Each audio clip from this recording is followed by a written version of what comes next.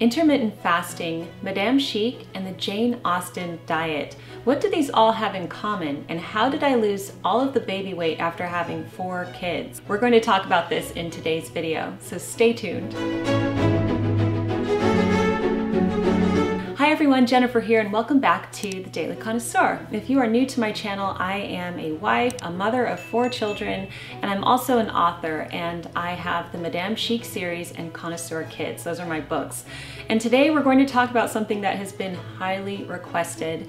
People have been asking me how I've lost the baby weight because I have 4 children, ages 10, 8, 4, and 2, and I have recently, well, over the past several months, managed to finally lose the baby weight and get back to my original pre-pregnancy weight from before I even had children. I have real life experience with this, and I have a system that works really well for me, and the best part about this system is that it is completely free and it's something that anybody can do as long as you have the go-ahead from your doctor.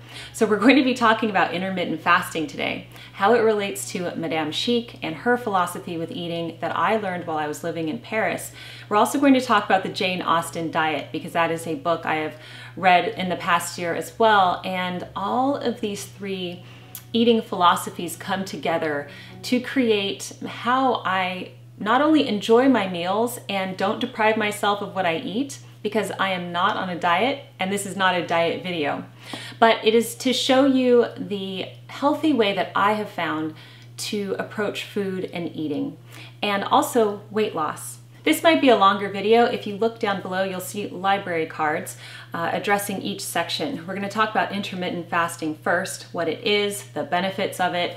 Then we're going to talk about Madame Chic and my philosophy that I learned while I was living in Paris, and the Jane Austen Diet to tie it all in. We're about to jump into the topics, but before we do, I would like to say a disclaimer that this video is not intended to give medical advice. I'm just sharing my own personal experience with intermittent fasting and the regimen that I keep for my diet and exercise. So you should definitely ask your doctor if this would be right for you, and this video is not intended as any form of health counseling or advice.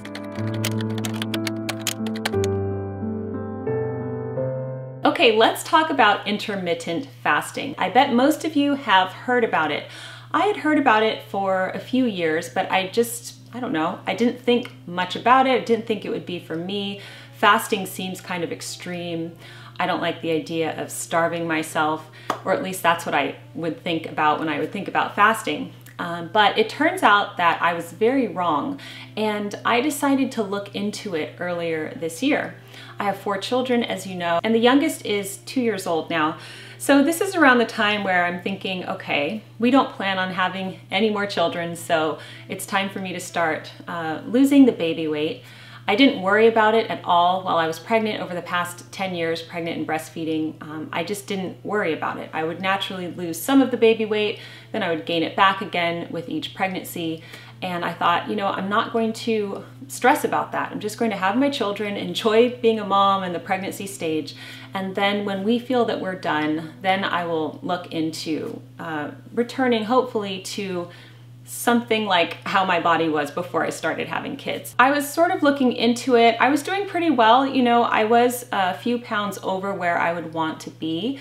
But again, I was not hard on myself with it. I give myself slack. I have 4 kids and we homeschool and they're young. So I'm not trying to get down to like a stick figure. Do you know what I mean? That's just so not my priority. But then in March, we all were on lockdown and the world really changed.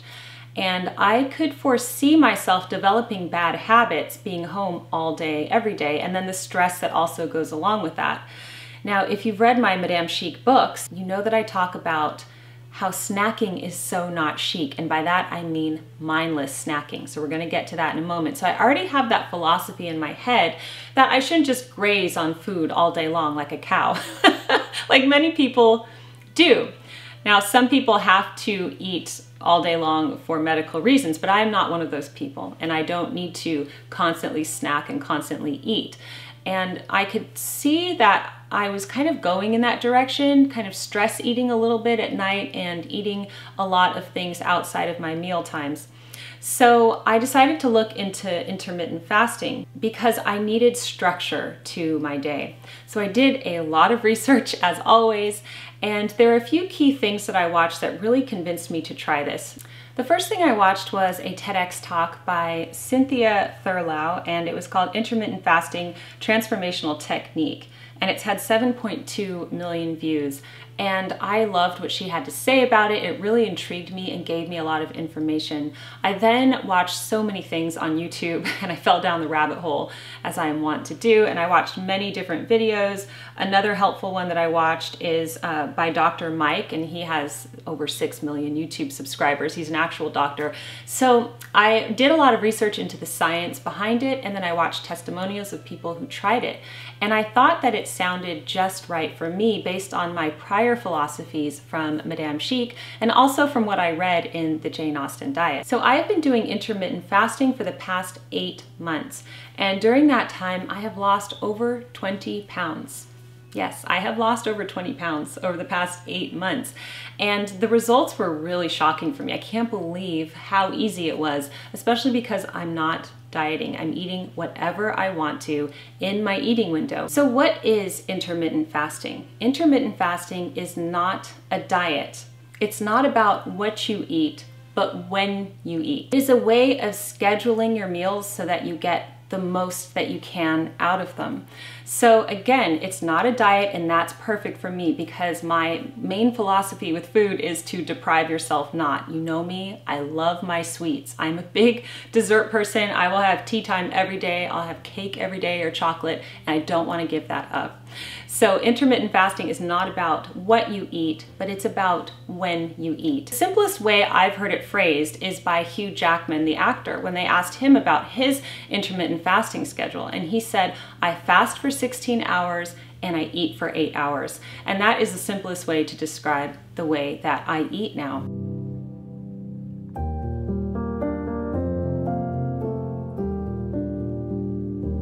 Now, most of you already fast and don't even know it. Obviously, when you are sleeping, you are fasting, and when you have breakfast, you break the fast, hence the word breakfast. But a lot of people have breakfast when they first wake up just because they feel that they should or they've been told to do this, but it's not strictly necessary. Now, I was one of those people. I would eat breakfast early in the morning when I woke up before the kids would wake up because I wanted to be ready for the day. I wanted to get my breakfast out of the way. But I wasn't really hungry when I was having this breakfast. And I realized that. So to just break it down in the most simple terms, I stop eating usually at around 5 or 5:30 in the evening, and I don't eat again until the following morning at 9 or 9:30 a.m. So I will fast for 16 hours and I will have an 8-hour eating window. During my 8-hour eating window, I will eat 3 meals a day plus tea. I eat whatever I want. I do not deprive myself and I do not diet. I eat full fat. You've all seen my cooking videos. I use heavy cream. I have butter, sugar, desserts. Of course, I eat healthy too. I eat a lot of vegetables and proteins as well. But I eat during that 8-hour window. Now, during that window, I could have 3 meals, breakfast, lunch, and dinner.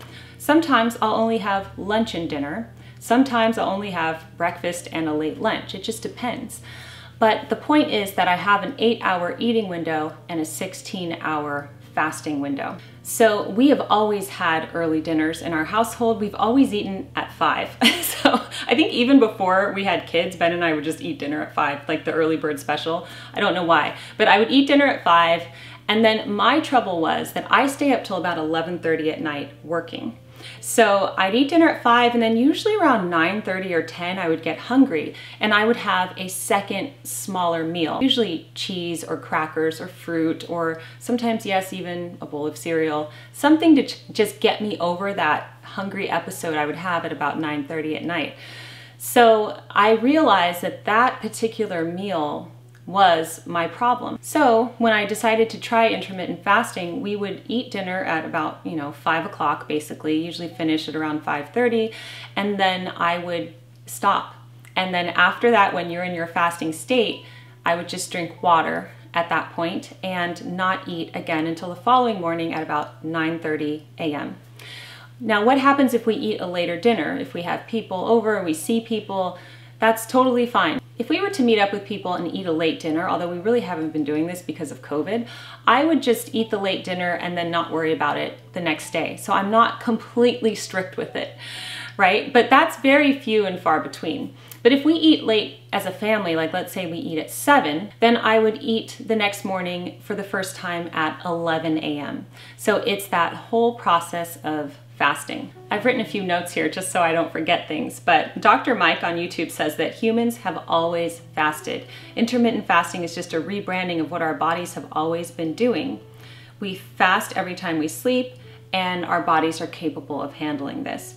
And also, I really liked what Dr. Mike said about this. He said intermittent fasting is not starving. When you're fasting, your body is using stored nutrients and stored energy forms in order to make your body continue to function. He also talks about how chronic stress is bad for the body, but acute stress is actually good for the body. And fasting is acute stress. What's another example of acute stress? Exercising. If you go run a mile or so, your body is in acute stress as you are in your exercising state, but that's good for the body, right? It's good for your brain function. It's good for weight loss. So this is a good muscle to have. I pulled up an article from Women's Health magazine that is fully backed by science with lots of references and research. And so they list the benefits of intermittent fasting, and I'm just briefly going to mention them to you here. Weight loss, improved insulin sensitivity, better concentration, lower cholesterol, better sleep, reduced inflammation, mindful eating habits, better immunity, delayed aging, and clearer skin. And I've honestly found so much of this to be true for myself. Not only the weight loss has been a big deal for me, but also I just feel the best I've ever felt in my life. And I really love fasting. Now, I have so much more to say about intermittent fasting, and I'm sure you have a lot of questions. So if you have any questions, please leave them down below and I can definitely address them in a follow-up video. So to summarize my intermittent fasting, I fast for 16 hours. Much of that time I am actually asleep, so I don't even know that I'm fasting. And I have an 8-hour eating window. During the 8-hour eating window, I try to eat a healthy diet, but I don't deprive myself of desserts or anything that I want, really. I'll just eat whatever I want in a very civilized manner, which we'll talk about in the next 2 parts of the video. But that is what I do. When I am fasting, I am only drinking water or black tea or black coffee. So no milk in my coffee, no sugar, obviously, no wine, nothing like that, just water and black tea or black coffee.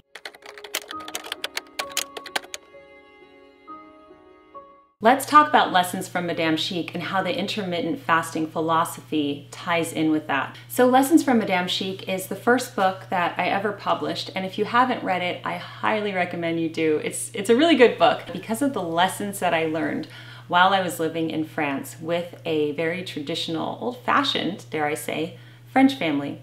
And they had very different lifestyle habits to what we have here in America, and maybe even to what people have in France, because they were very traditional. So the first 3 chapters of Lessons from Madame Chic deals with diet and exercise. The first chapter is called Snacking is So Not Chic. The second chapter is called Deprive Yourself Not. And the third chapter is Exercise is a Part of Life, Not a Chore. So when people hear that snacking is so not chic, they think like the 10-item wardrobe. They think, well, this is so extreme. But what I mean by this is that mindless snacking is not chic. I'm talking about walking around the house with a bag of Doritos, shoveling it into your mouth, or just kind of eating something over the kitchen sink, or just, you know, having Halloween candy all day long. This is not chic, okay? I'm not saying I don't do it. I'm just saying that it's not chic, and I think most of you would probably agree with me. And when you do mindless snacking, you are not hungry for your main meals. And it's just true. It also piles on the weight over time. It's just not good. So mindless snacking is so not chic. But chapter 2 is called Deprive Yourself Not. And I'm just going to read to you a little excerpt from it and tell you how this relates to intermittent fasting. So this is on page 14 of Lessons from Madame Chic. I write, as an American, and specifically a Southern Californian, I was initially a bit hesitant when confronted with these decadent meals, because I'm talking about how Madame Chic made really decadent meals. Was I going to become fat while living in France? I'd hoped to return home to my friends and family chic and mysterious, perhaps with a new haircut a la Sabrina, not with a new spare tire around my waist. But then I observed famille chic. The entire family, Monsieur and Madame and their son, were in great shape. None was overweight. They were living testaments to the famous French paradox. If they didn't gain any weight, perhaps I wouldn't either. To deprive yourself not means many things. Deprive yourself not of rich and decadent foods. Deprive yourself not of dessert and sweet treats, and deprive yourself not of the experience of fine dining, dining where you totally enjoy yourself and nourish not only your body, but your soul as well. So that's what deprive yourself not means. Now, there's always exceptions to this, and your doctor may have told you you can't eat XYZ. There are certain things that you can't eat, and of course you must heed that. But I think a lot of us put societal restrictions on what we can eat, and just because some people demonize carbs, we think, well, I better not eat any carbs. Or some people say you shouldn't eat sugar, then you just say, well, I'll skip the dessert.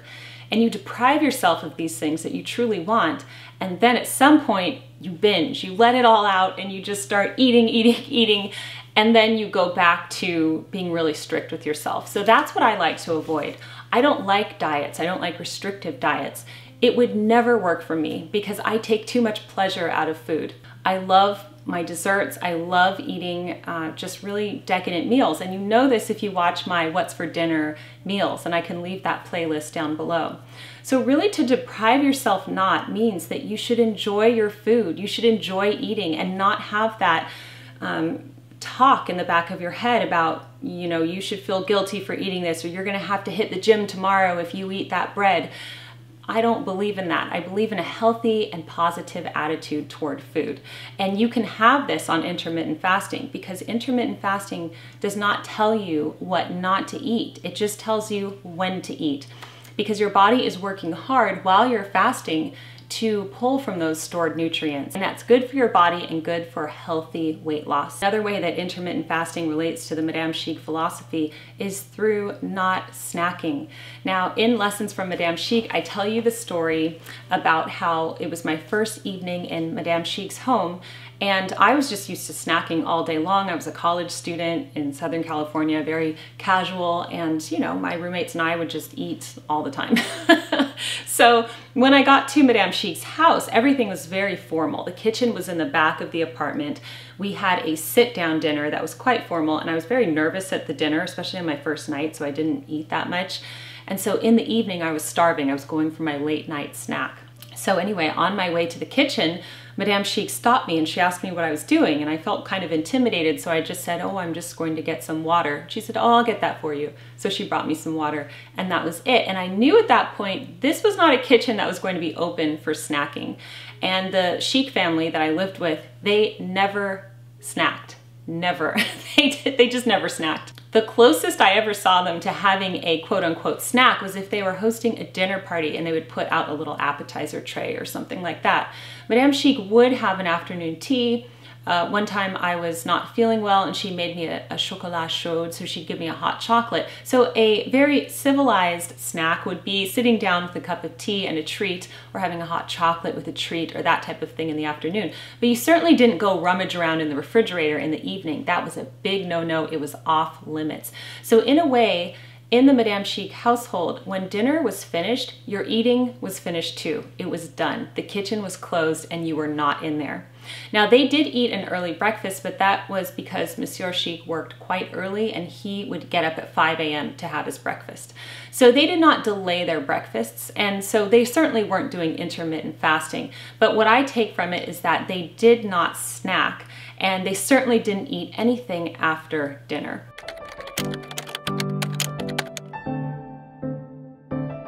All right, let's talk about the Jane Austen Diet. This is a really great book, and it was written by Brian Kozlowski. It says, join Brian Kozlowski as he unlocks his health and happiness manifesto straight from Jane Austen's pen, revealing why her prescriptions for achieving total body bloom still matter in the 21st century.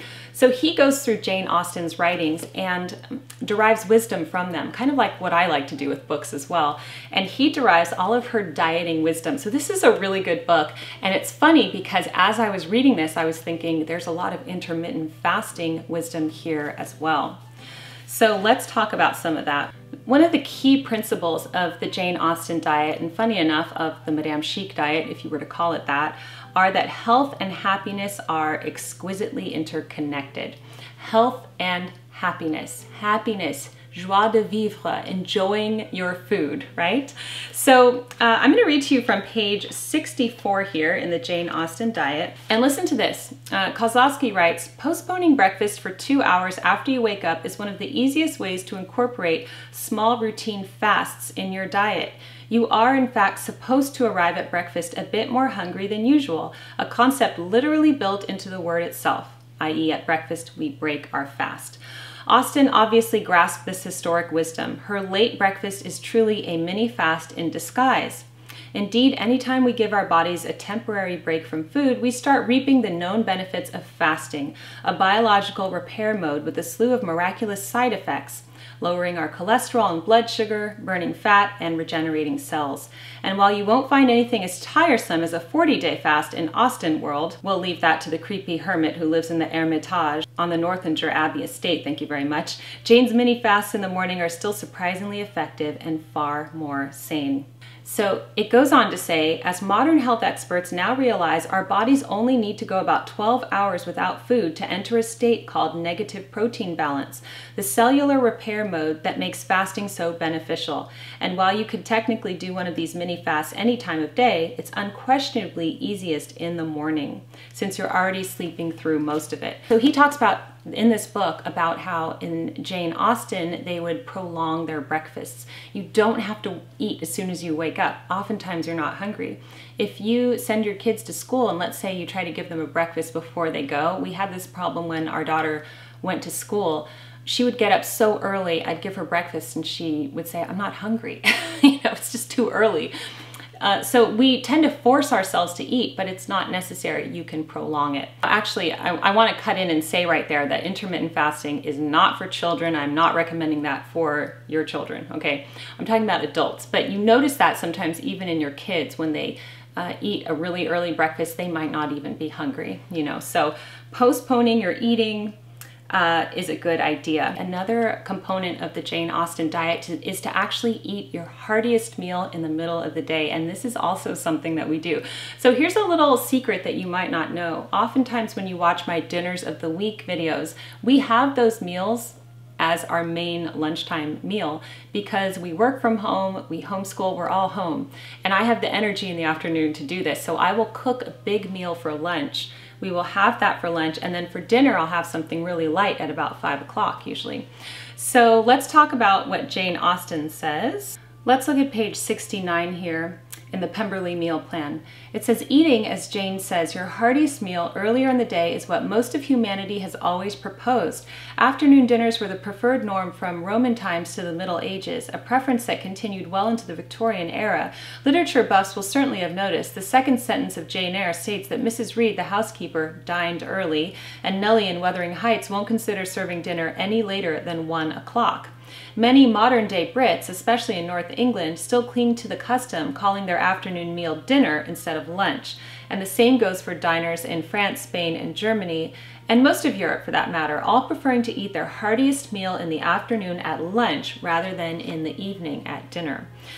It says nothing could be more sensible, especially for weight control. Closest to the Regency concept of dinner, a large European-style lunch is undeniably healthier than a large American-style dinner for 2 reasons.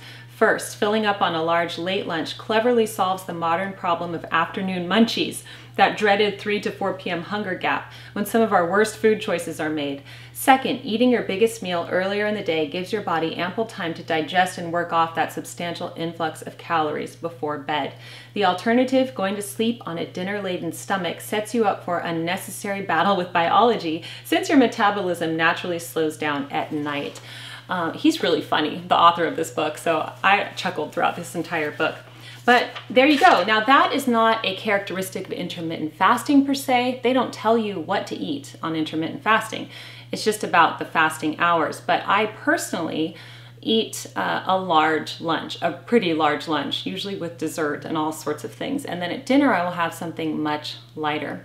This isn't always the case, but this is generally how I eat. Jane Austen also believed in depriving yourself not. There's several parts in this book that talk about how eating bread, high quality bread, is a good thing, how desserts and sugar and all of that in moderation, which is always the key, is also a benefit. I will definitely leave the Jane Austen Diet link down below, as well as my own book, Lessons from Madame Chic, and all of the resources that I have been referencing in this video.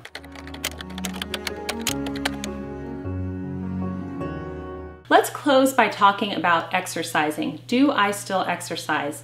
And the answer is yes. And you know me, I am not the best at exercising. I wish that I was better and that I did weight training and classes, but I don't. The two forms of exercise that I have are walking and rebounding. That's a whole other story, but I do love to jump on my rebounder, and I find it to be a very effective exercise. So you know me, I'm all about efficiency. So I will leave my rebounder link down below, as well as a playlist for my rebounding videos if you're interested in seeing that. Make sure you are subscribed to my channel, because I am going to discuss how intermittent fasting and the 10-item wardrobe are similar. And yes, they are very similar. You're probably thinking I've gone crazy, but you just need to hear me out on this. I find that the less food you eat, and by that, I mean you're not grazing and snacking all day long, but you have a few key meals that you look forward to every day, the higher quality those meals are going to be.